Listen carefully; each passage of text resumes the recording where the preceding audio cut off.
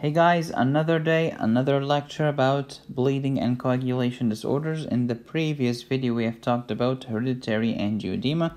Today let's talk about crazy mnemonic about it. And let's get started.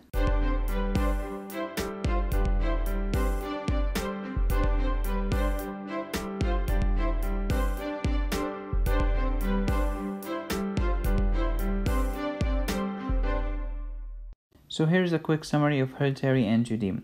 Autosomal dominant disease leading to deficiency of C1 inhibitor, which increases kallikrein leading to increased bradykinin. When you have increased bradykinin, you have contraction of non-vascular smooth muscles such as your bronchioles, increased vessel permeability, natriuresis, and vasodilation together leading to hypotension, and increased pain due to inflammation. We have episodic attacks of angioedema and pain. They last between 2 to 3 days and they resolve in 1 to 2 days. We start with a trigger, then a prodrome leading to symptoms. The trigger could be anything, specifically dental procedures. Prodrome including tingling, nausea, etc. And then the symptoms, all of these symptoms including angioedema, abdominal pain, but there is no urticaria, no itching, and no pitting, which distinguishes hereditary angioedema from allergic angioedema or allergic urticaria. Diagnosis: you need the family history, you need the trigger prodrome symptoms, and you need the labs. C1 is normal, C2 and 4 are decreased, C1 inhibitor is decreased, that's the whole definition. Bradykinin is high, prekallikrein is low, high molecular weight kininogen is low. Why is prekallikrein low? It has been converted into kallikrein. High molecular weight kininogen is low because it has been converted into bradykinin.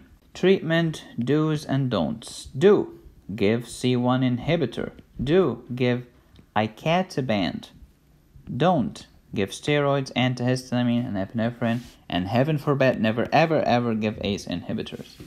Now to the mnemonic, the etiology, the 3 subtypes. Type 1 is a decreased amount of the enzyme. So in type 1, C1-INH is none. Type 2, the C1-INH is too weak. Normal amount, decreased function. Type 3, we have a problem with factor 12. 12 has 3 digits in Roman numerals. Thank God for the Roman Empire, because it doesn't work in English. Another mnemonic. 3 sounds like tree. And tree, remember the story of Adam and Eve. Eve, type 3, is estrogen dependent. I'm officially crazy. Another mnemonic. Hereditary angioedema. H, high molecular weight kininogen is low. H, hypotension. E, episodic attacks. They last 1 to 3 days. D, autosomal dominant. D, deficiency of C1 esterase inhibitor. D, dental works or dental procedures trigger the problem. Cool. Itery, it sounds like inhibitor because the C1 inhibitor is deficient. Angioedema. A, ACE inhibitors are contraindicated. O, ouch, abdominal pain. D, dry cough. A, airway obstruction. Could be an emergency. And if you don't have the available medications, you should intubate. Don't forget you can get my 50 hematology cases by going to patreon.com/medicosis. These cases are awesome. Again, patreon.com/medicosis. The B mnemonic of bradykinin. Bradykinin, prekallikrein, B or P. Pain, perpetual, which means chronic. Pro-inflammatory, big time, increased vessel permeability leading to pus, and angioedema, which is perilous, meaning dangerous. Upper airway obstruction due to angioedema can lead to hypoxia. Bradykinin bronchoconstriction leading to dry cough. Big vessel vasodilation, big time vessel vasodilation, because when the vessel dilate, it becomes big. Bradykinin, hyponatremia, and hypotension.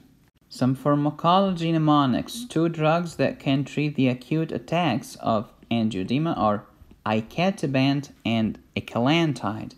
Icatibant, I'm a bradykinin receptor blocker. Bradykinin receptor blocker. And by the way, it blocks B2 receptor, which is a bradykinin receptor.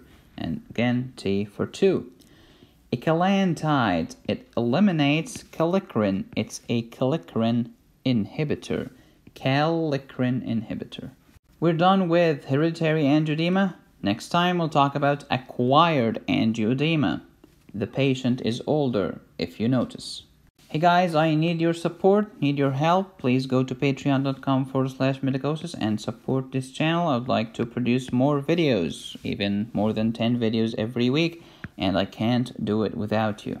Thanks for watching. Please subscribe, follow me on Facebook and Instagram, get all of my notes that I'm drawing, and get my 50 hematology cases by going to patreon.com/medicosis. Thanks again for watching. Until next time, be safe, stay happy, and study hard. This is Medicosis Perfectionalis, where medicine makes perfect sense.